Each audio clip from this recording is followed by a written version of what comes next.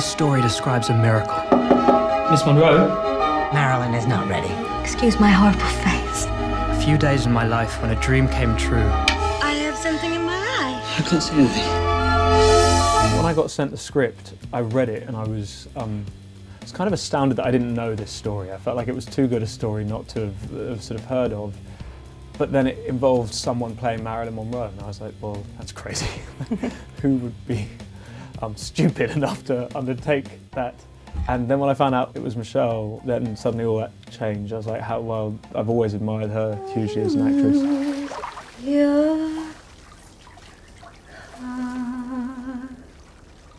Michelle talks about how Marilyn Monroe and actors of that period would often have, it was much more sort of the norm to have a group of professionals around you. So you would have an acting coach, you would have a movement coach.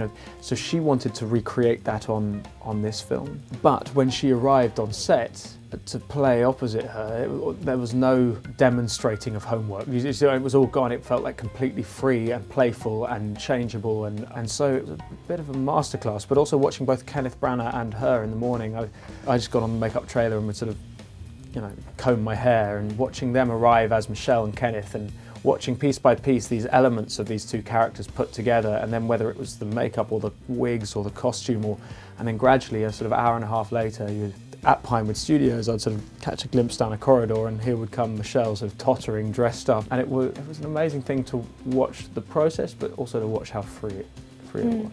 Well, there were so many sort of life-imitating art aspects in the sense that we shot this, we shot The Prince and the Showgirl, we shot My Week with Marilyn at Pinewood Studios. The actual studio that we shot in at Pinewood was the same one where they shot The Prince and the Showgirl.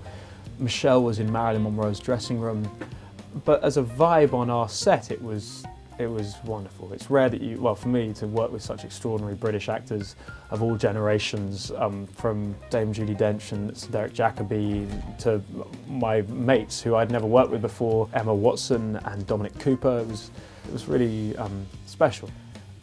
Interestingly, I think one of the great films of the past decade, which I watched whilst working with Michelle and then came to set next day kind of not really sure where to look, was Blue Valentine, which deeply melancholic but kind of amazing film.